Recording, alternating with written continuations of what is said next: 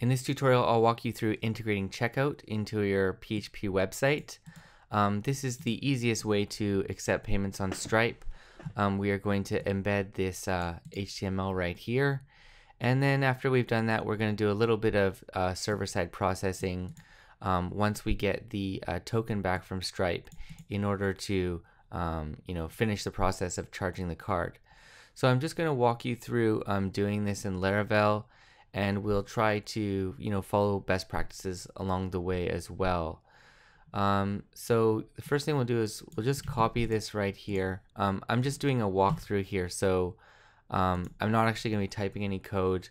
We're going to be just going through what I have so far. If you want to process credit cards with Stripe, the first thing we need to do is include Stripe's library, Stripe's PHP library into our site. So I'm just going to go over to stripe.com/docs/libraries here, and you'll see there's different ways that you can include the library based on which language you're using. So with PHP, there's the zip file right here. So just download this zip, unpack it, and then once you have that folder, we are going to place it into Laravel. In my case, I did a little bit of research on the best way to go about this, to be including this library in Laravel, and was able to find the following. So this worked fine for me, so I'm going to recommend it to you as well. And inside your app folder, you want to create a new folder called library. And inside library, you can just paste your whole Stripe library in there. So at the time of this recording, Stripe-PHP-183, and inside that there is a lib folder and there's a test folder, and inside the lib folder there's a file stripe.php, and this is where it's going to start. It's going to be requiring all the different parts of this library package that we need. So that's the first step. Create that library folder and place the Stripe library inside there. And what you can do after that is edit start/global.php and add app-path/library to the class loader add directories array. Okay, so we can find that start one right here. We'll go into app and then start and then global.php, and we'll open this up. And you can see the line I added right here. So inside class loader add directories, we add one more line, which is app-path/library. Okay, once that's done, we're going to edit our composer.json file and add app/library to the Autoload array. Okay, so composer.json is in the root of our folder. You can find it right here, and you can see that I've added this right here, this fourth line, app/library. Okay, finally, once that's been added, we're going to run composer dump autoload. So go over to your command line tool and just type ls to make sure where you are. You're going to want to be in the same folder that Artisan is in, and then from here we are going to type composer dump autoload. Okay, so I'm just going to type that again. I've done this already, but it's not going to hurt to do it again. And generating autoload files. I don't think this is giving me any other information because I've done this already, but you probably will get some message about what change just happened. So that's all done now. We're including Stripe's library now. The next thing we can do is go over to routes.php, and this is where all of the routing begins in Laravel. So you'll see I have two routes set here. One is a route which is a GET request for the home page, and we are just returning the checkout view right there. This is where we're going to place our form. And then we also have a post route right here. If one of our pages posts to /checkout, we are going to run this callback function right here. So inside this function, we're taking a look at the post that we received. So this input all is really the same as $post, the global post array. And we're putting an HR tag after that just to separate it from what we're going to post after that. So if we successfully charge the card, this charge right here we are going to get a large object returned to us from Stripe, and then we are going to take a look at that. So in Laravel, you can do dd on an object or an array, which is essentially using print r on it and then dying after that. And I think it's wrapped in pre-tags as well, just so it's easier to see. So we are dumping and dying the successful charge if that was successful. But if it wasn't successful, then this try is going to fail, and we're going to go into our catch statement right here, and then we're going to catch the error, and then we're going to dump and die the error if we did get an error. So let's first go over to this get route right here. This is where we're going to place our form. So I'm just going to open that up right here. That is checkout.blade.php.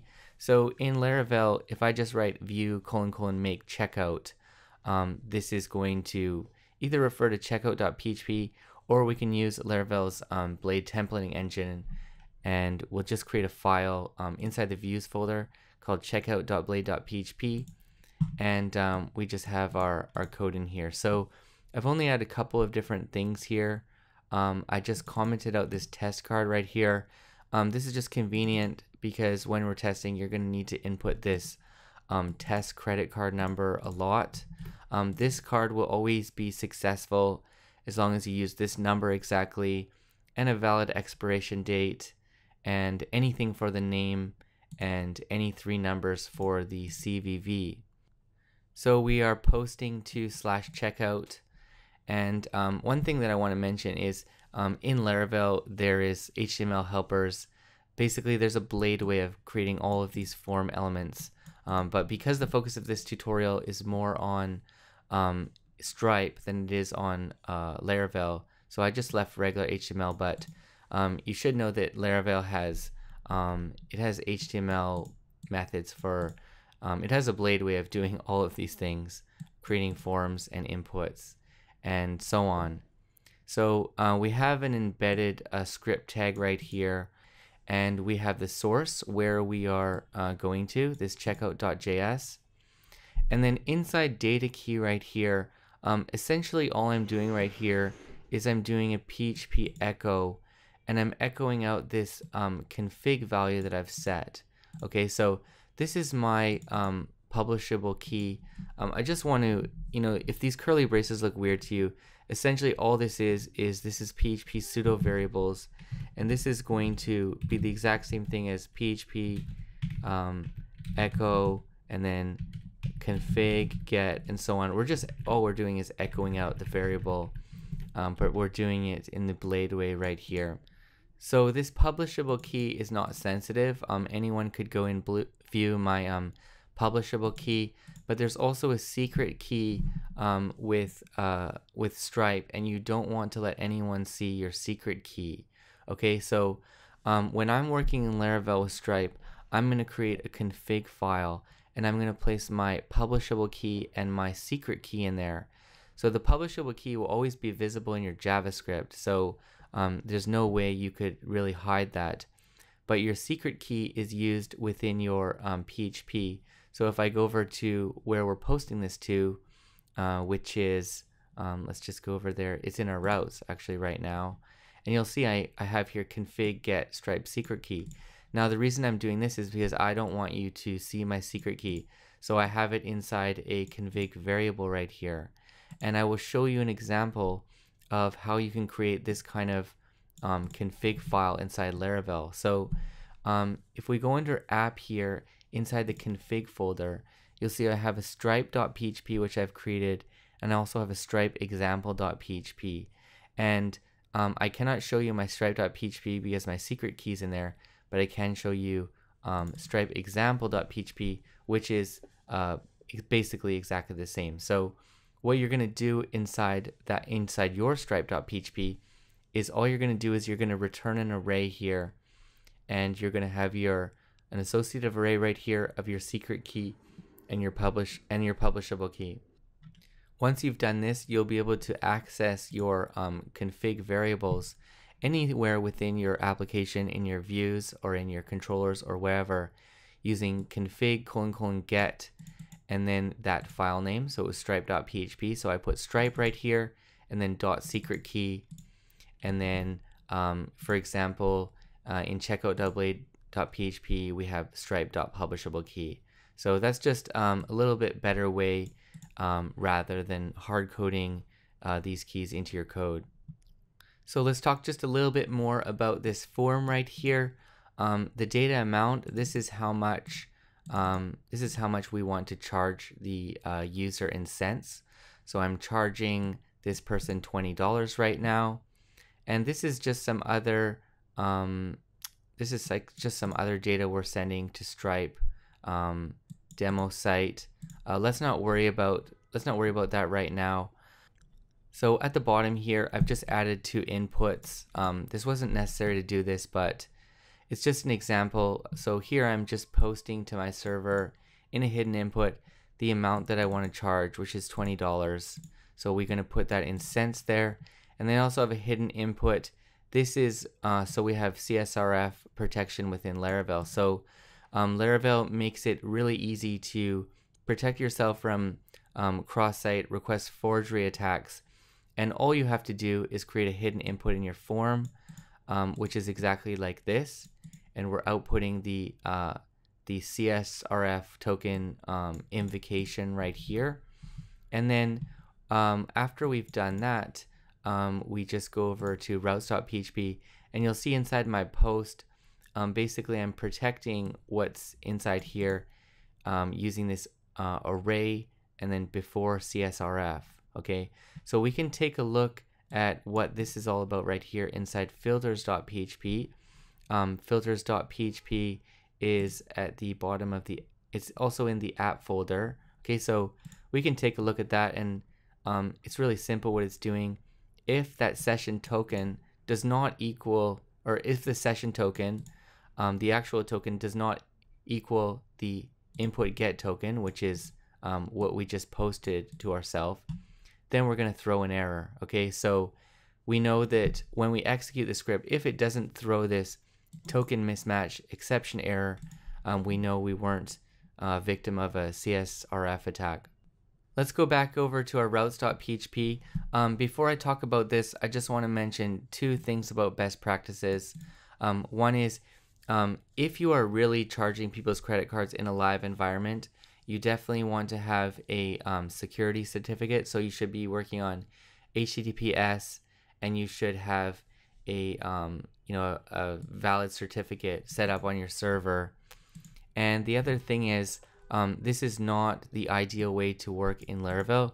We should be, if we're using a real application, we should be routing this to a controller, and we should be using the whole MVC, not just in our route and then going straight to the view. So, but because this is a small example, we are just doing all of this logic in our route. But in a real application, you should be using a controller and and a model if necessary to do this kind of thing. So let's just go through this really quickly. The first thing we're doing is just print r on the post variables and just taking a look at them. Then we're doing an HR tag to separate that. You can optionally do any validation you want after that, but I've chose not to in this example. After that, really important, we are calling a static method of the Stripe class that we created, and we're passing that our Stripe secret key right here. So if we don't get an error right here, which is could not find the class Stripe, we know that the steps we took before to include our library were all successful. And I've tested this already, and the steps I showed you before will work just fine for including your libraries. After that, we're just setting 2 variables, the token variable and also the amount. And after that, we are going to try to charge the card. So charge is set to Stripe charge, calling the static create method, and we're passing it an array of the amount, the currency, the card, and we're giving it the token number right there, and a description. And you could also pass other things to Stripe as well, but I think this is the minimum that you need. And this will get posted to Stripe, and it will use it in order to form its response to us. if this charge was not successful, we're going to go into this catch right here, and if there's a Stripe card error exception, then we are going to dump and die that exception, take a look at it. If this was successful, we're just going to dump and die charge. Now, one thing that I want to mention about the try catch statement right here is there's a lot more possible errors that could be thrown rather than just this Stripe card error. Okay, so let's just go to their documentation really quickly, and I will show you something really quick here. So in stripe.com/docs/API errors, if you click on errors right here and you have PHP selected, and you just go down here, you will see a big try catch right here. So the first error that it looks for in the first catch is Stripe card error. Okay, so you can see here if it was a decline, like for example insufficient funds or something, that error will be caught, and you can take a look at what went wrong there. Okay, and then there's all these other catches. Invalid request error. This error will come up from time to time, especially like for example if you have a US Stripe account and you're trying to charge a Canadian's card, this error will come up because it's possible in your settings you're not allowed to charge Canadians, you can only charge Americans. So this could come up, and there's also a whole bunch of other ones here. So if you're in production and you are really charging people's cards, you'll definitely want to implement this entire try catch statement, catching all of these different exceptions, because if something doesn't go wrong, you're going to know what kind of exception was thrown, and then act accordingly.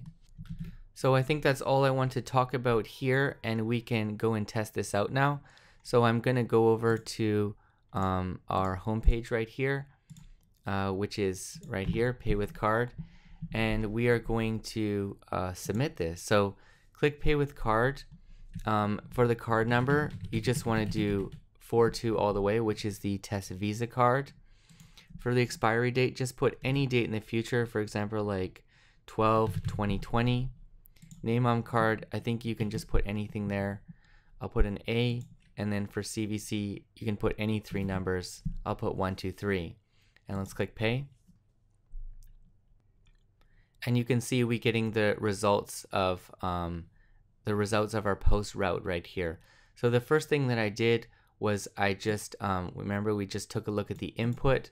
So you can see I posted the amount, which was 2,000, and we have the underscore token right here. This is the token created by Laravel for CSRF protection.